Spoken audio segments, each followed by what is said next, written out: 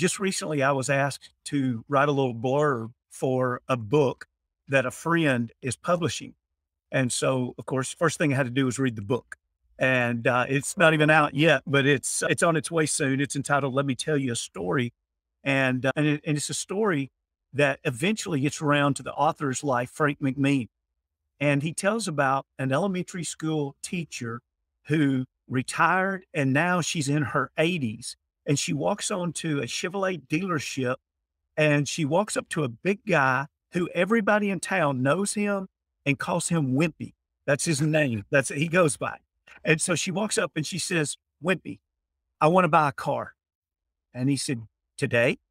And she said, "Yes, I want to buy a car." He said, "Okay, Miss Sue, which car do you want to buy?" And she hasn't thought about that. She knows nothing about cars. And so she just looks at the car in front of her, and she points and says, "That one right there." And he says, "That one?" And she says, "Yes, but I want to take it on a test drive." And he said, "Look, we've got a lot of cars on the lot. You sure you want this one?" And she said, "This is the one, but I want a test drive." He says, "Okay." So they get in their vehicle, in this test drive vehicle, and it's in Columbia, Tennessee, and they're heading down Lawrenceburg Highway, and she comes to a field, and she turns the car off the road and drives into the field, cuts off the engine, and says, "Wimpy, I've been wanting to talk with you. Everybody in town knows you. Everybody in town loves you." She said, "As a matter of fact, when you die, there won't be a building in town large enough to hold the crowd that will come to your funeral. Now listen, Wimpy, you have a wonderful wife and a wonderful child. That child and that wife, they deserve a Christian father and a Christian husband. And so, Wimpy, I want to tell you about what Jesus has done for me." And she sat out in that field and she told him how Jesus had impacted her life. And here's this 80-year-old woman. And by the time she's finished, Wimpy has tears coming into his eyes. And Wimpy says, "Miss Sue, you really didn't want to buy a car today, did you?" And she says, "Well, actually, no, I don't need a car and I didn't want to buy a car, but I knew I had to get an opportunity where nothing would distract you and I could just tell you about Jesus who loves you so much." But she said, "I tell you what I am going to do. I'm going to be honest, and I am going to buy this car today, but I wanted to also tell you about Jesus." And so she went back, she bought the car, and Wimpy became a Christian. And so Frank McMean, the author of this book, says a few years later, Wimpy, who was also into horses, comes to my father's barn, and his father was a trainer of horses, and pulls into the driveway and says, and this is Frank Jr. telling the story. His father was Frank Sr. Wimpy drives up, gets out of his car, walks into the barn and says, "Frank, we've known each other a long time. We've done a lot of horse deals together. We think highly of each other. But tonight I've come to this barn because I had to tell you a story about Miss Sue.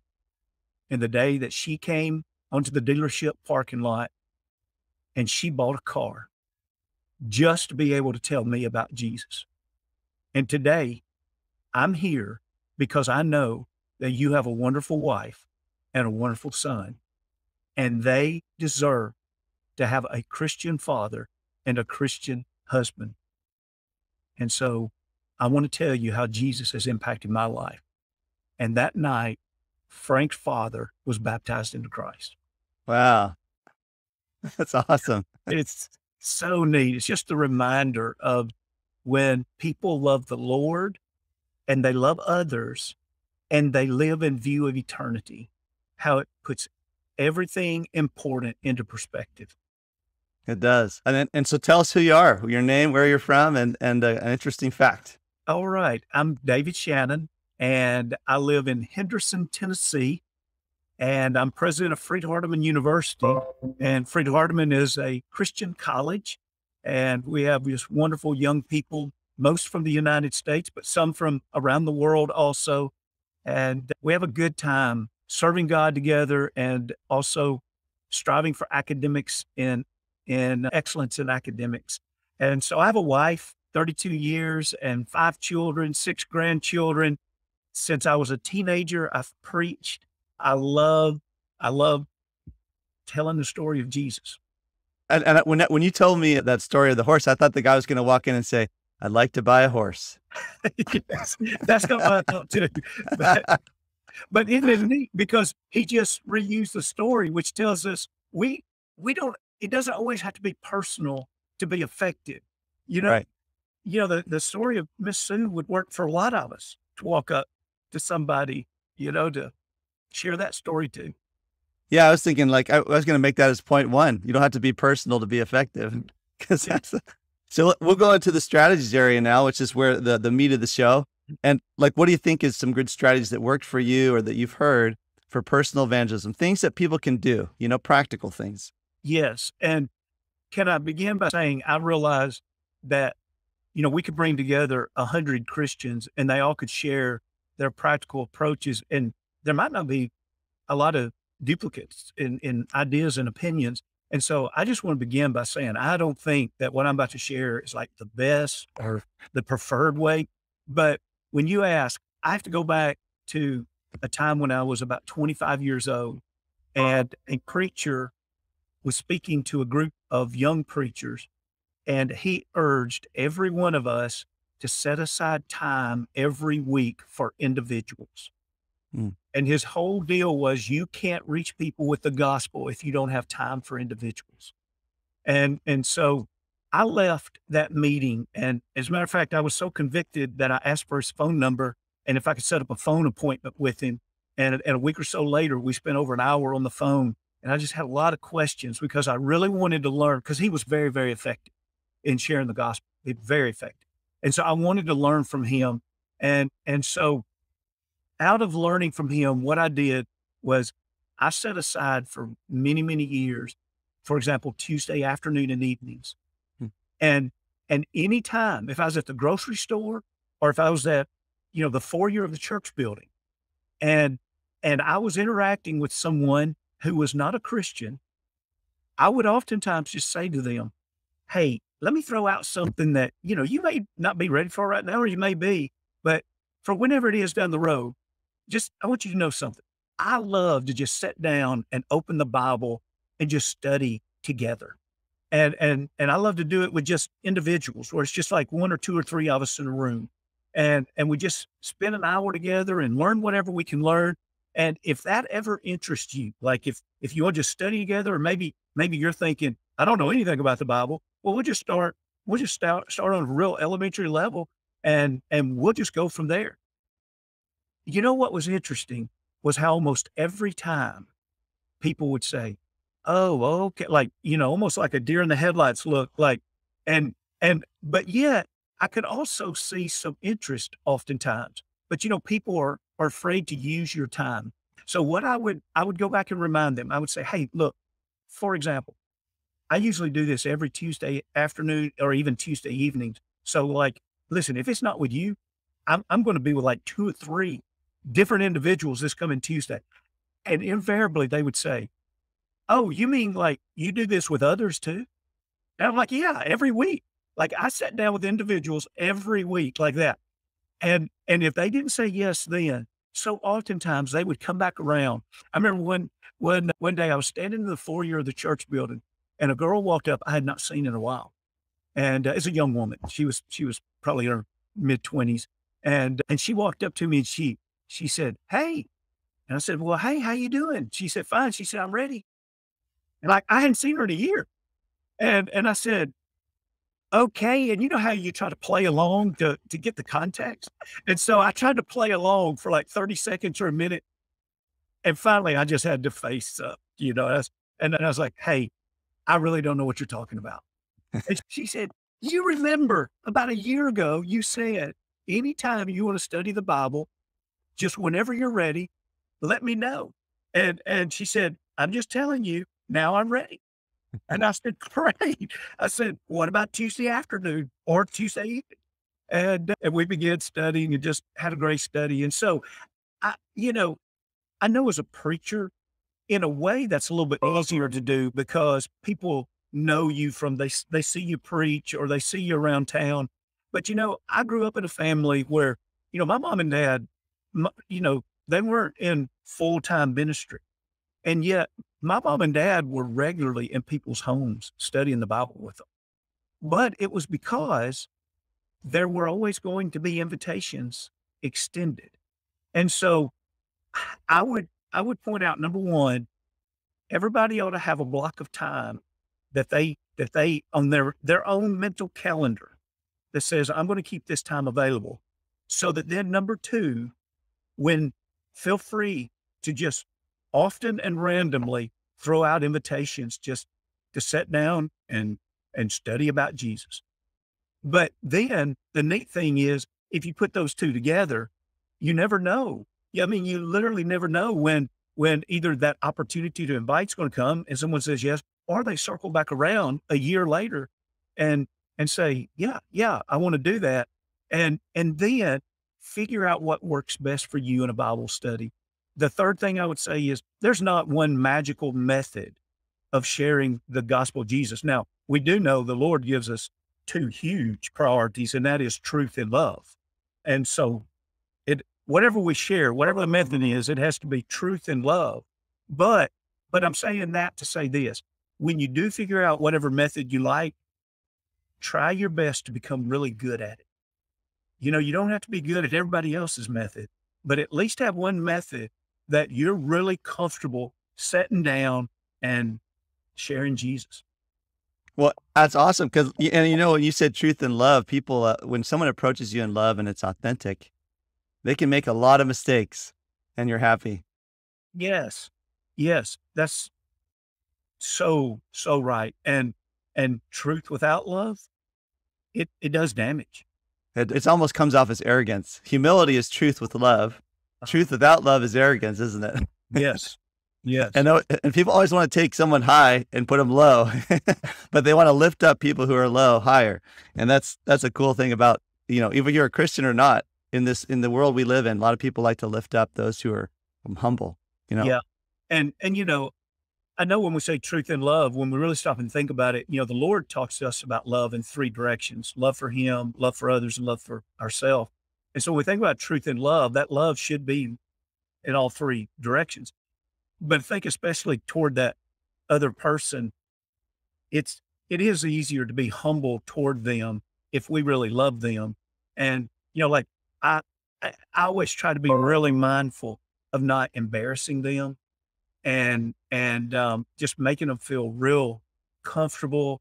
And, and you say, oh, is that part of the method? Well, that's just kind of part of love, And so it's beautiful how much falls under truth and love.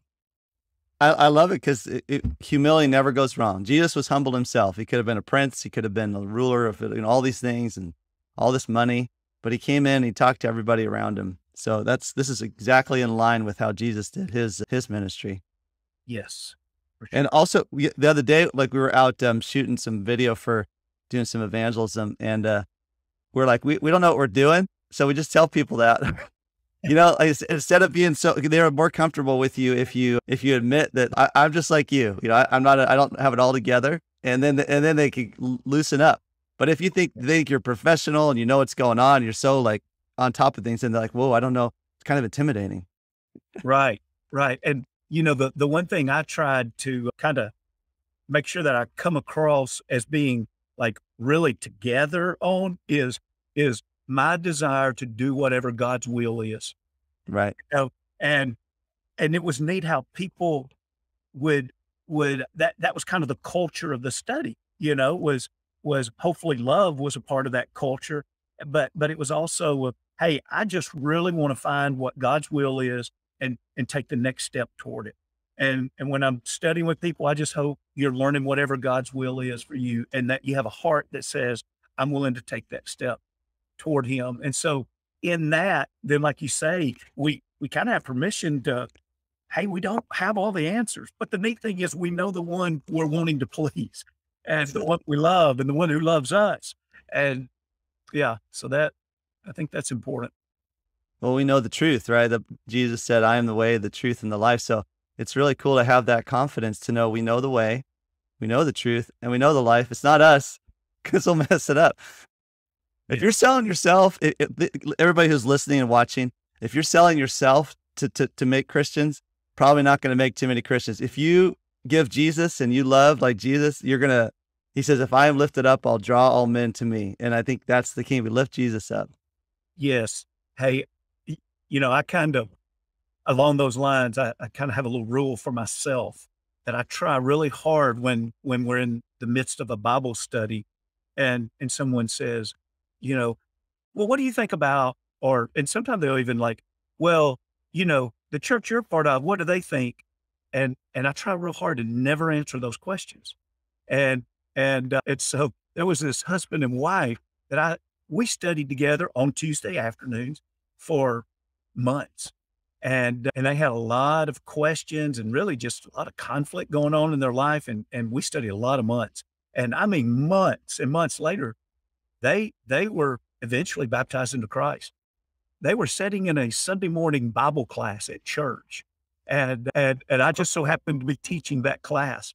And someone asked a question in class, something about, what do you think, whatever. And she spoke up and she said, I can tell you this, I've asked that guy that question many times. And I can tell you right now what he's going to say. Let's just see what God says about that, because it really doesn't matter what I think about it. And, sometimes I say to people, look, just because I believe something, I mean, it won't help us get to heaven. But if the Lord says it and we believe it, that's what matters. That's the power right there. Yeah. Following. That's what Jesus said, follow him. He didn't say watch him. Hey, isn't it amazing what you just said? Isn't it amazing how many times that was Jesus' simple directive? I mean, it's really amazing when you start looking through scripture, how many times he said to people, follow me. We need to hear that, in our hearts. And we do, because he knows where he's going. Yes. And where he's really awesome. That's right. Well, no one ever knows where they're going. If we want to be honest with ourselves, before God sent his son, people were wandering around, just aimless. Now we have a purpose. Let's go into the part of the show that has another story, because we love stories. So I'll recap real quick what we talked about. It does not have to be personal to be effective, like the story you told. That was a great story. It was not about you, but it was something that really helped people come in line with the idea of love. And then set aside time. I love that, for individuals. I think when you have it, you'll fill it up. Everybody who has a garage probably fills it up. You don't have a garage, you don't fill it up. Yes. And then often and randomly invite people. So it's not, once you have something to fill up, you got to fill it up. So you're out there, got to fill it up this week. And then I like the one thing, there's not a magic method for sharing the gospel. If you open your mouth, that's the method. Whatever you could do. So let's get it to the next story. Okay. My mother, I don't know how many people she shared the gospel with. I meet people, that they will say to me, 40 years ago, your mother taught me, it's just so neat. My mom now is almost 80 years old, and mom and dad lived always out in the country. And so, we're talking about rural America, where a lot of people would say, well, I'd share the gospel, but there's not many neighbors around me, And so, and where I grew up, everybody's farm was called a place. And I don't know if you're accustomed to that terminology, but just think about this as I say this. I was just randomly one night talking on the phone to my parents, and this just a few years ago. And I said, well, what's happening in Brushy? That's a little community I grew up in, Brushy. And mom said, well, a lady from California just bought Bobby Bright's place. And like Bobby had lived on that farm since before I was born. So that's a big deal. It's not like in the city where houses change, we're talking about farms that are owned for generations. And so that's a big deal. And I thought to myself, first, wow, that's a big deal. But then second, it actually went through my mind. I wonder how long it will be before those people are invited to learn more about Jesus. And so, but I didn't say anything, because they were talking about, when they moved into town, and, California is several thousand miles away from Tennessee. And it's a big move. And why did they move from California all the way to this small place in Tennessee? And And probably, I don't know, say 2 or 3 months later, I'm just, again, just doing a regular checkup, my parents, and I call and mom answers the phone. And you know how when you know somebody real well, you can tell when something's like a little bit distracted from just the, hey, how you doing? And so we talked for like 15 seconds, 30 seconds, maybe, just pleasantries real quick. And then she said, Dave, can I call you back later on this afternoon? Said, my neighbor from next door that bought Bobby Bryant's place, we're just here at the dining room table and we've got our Bibles open and we're just having the best time. Can I call you back a little bit later?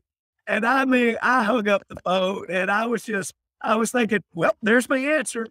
It's only going to take that long. But again, it's just that intentionality, that says, hey, if I see you and the Lord puts you in my life and you don't know the Lord, I just need to be looking for the opportunities to, the conversations are good because they start building the relationship. And then when you build the relationship, you can have enough trust that when you do offer that invitation of, well, why don't we just sit down and why don't we study a little bit? That's what will then lead people oftentimes to say, well, sure, let's do it. And it doesn't matter how far away they are. They could be acres away or feet away. Yes, exactly. And that her neighbor, it was several months, but several months later, she was baptized into Christ. That's one at a time, man. One at a time. Yeah. In that same little community, there was another man and woman that moved in from, again, several thousand miles away. And I won't give you the details, but mom and dad really became good friends with them and very intentionally shared the gospel with them. And I thought it's so neat because when he was baptized into Christ, afterwards, my mom went up and gave him a hug. And as they were embracing, she said, I've prayed for you every day for 4 years, and you just don't know how much I'm rejoicing. Wow. And, it's just that it's God. We have to love people. We have to love the Lord, but it has to be in view of eternity. If eternity's not real, big deal about the gospel. Yeah. But if it's real, it's a big deal. And it rhymes. If it's real, it's a big deal. Don't forget that from this. Well, and you brought up a point real quick. Those of you listening, start praying now. I mean, you might be scared, you might be shy about the Bible study, but you don't have to be shy or scared to pray. And so start with that step first today. You can do that. And that goes to the call to action. We'll come right into the call to action. So we have heard some great stories. These stories should be us on some level. At the end of our life, I want to be able to say that I've talked to people about Jesus. I mean, isn't that why we're here? Yeah. So tell us, David, if you were to encourage people, like you've told some stories, you've got some strategies, how would you send people off? This is the last few minutes of the show. What would you say? Here's what I would do. And we'll try to cover it from different angles. Like you were talking about, maybe for somebody who is kind of so new at this, they're just thinking, I want to put my toe in the water, but I'm scared. I don't want to do. So how about let's do this? Let's go back over and say, first thing you do is find a time in your week that you have in your mind to say, I'm going to block this time and I'm going to make sure that I'm available for other people. And then number two, your invitation, if it may be as simple, but yet as powerful as saying, hey, where I go to church, I just love it. Well, why don't you come worship with us sometime? I'd love for you to sit with me. And maybe that's what, or maybe there's a particular Bible study in your church or maybe in among Christians. And maybe you say, we do this Tuesday night study or we do this Wednesday night study. And listen, I'd love for you to join me sometime. But what it does, even if they say no, and they very likely will the first time, but what you've done is you've planted a seed in their heart that they know you care about them. And if they start having a time in their life where they're wanting to know more about the Lord, they're going to naturally reach back to you because you've already planted that seed. It's kind of like maybe their window's not open right now, but you planted the seed so that when they become that window of opportunity, they're going to reach through that towards you. Now, maybe you're really comfortable saying, hey, let's study sometime. And, I give both of those invitations. There's some people, I don't know them well enough. The trust isn't built up enough. And so I'm just then going to say, I'm going to talk about where I go to church. I love it. Why don't you come join us? But others, once the relationship is built up a little bit, I'd love for you, let's just sit down sometime whenever you're ready. I always have said, I don't want to twist your arm. I'm not trying to twist your arm. I'm just saying whenever you're ready. And then also think about another really, really powerful invitation to use your time you've set aside is look around and see who is visiting at church on Sunday. And if they're a guest there, what about using your block of time to say, I'm always going to leave Sunday lunch open and we're going to invite whoever's at church. And, it can be this simple. Hey, listen, we're so glad that you're visiting today, and we just like to get to know you a little better. We're going to run down to this little local restaurant down here, and we would love for you to join us. And if today's not good, we can do it next week or whenever's good for you, but we just love to get to know you a little better. Here's something I think is real important for us to remember. In a lot of the churches we attend, the next baptism that takes place, you just watch and see. It's going to be somebody that has already visited your congregation. People, when they visit, they are showing that they are willing to put effort into searching. They're already searching for something, or they'd still be laying in bed on Sunday morning. There's a reason they got up and they got dressed and they walked into a strange building that made them nervous when they got in the parking lot, and they still walked in and they sat around people they didn't know, and it made them nervous, but they stayed.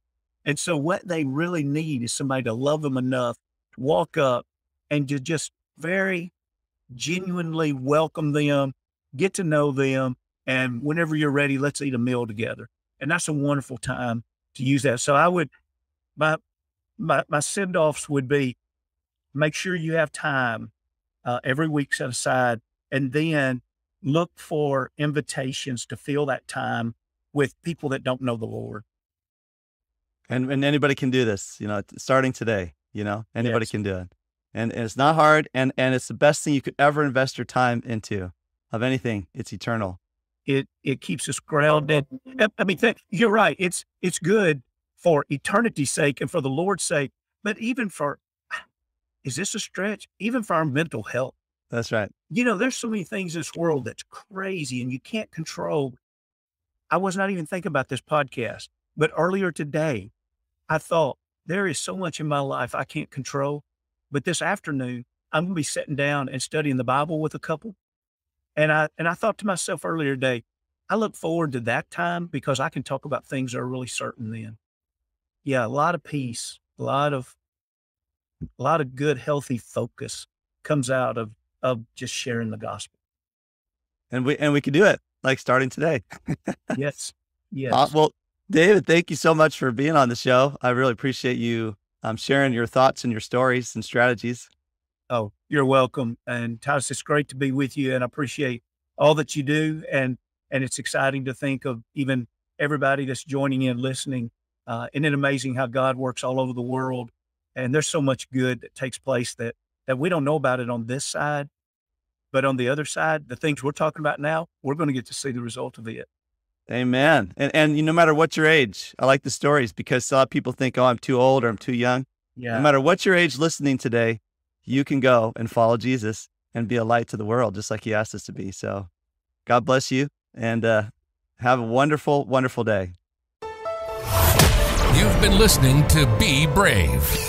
The world right now is a crazy place, and sharing the love of God is the most important thing we can do right now. We hope you've enjoyed the show. Make sure to like, rate, and review. And we'll be back soon.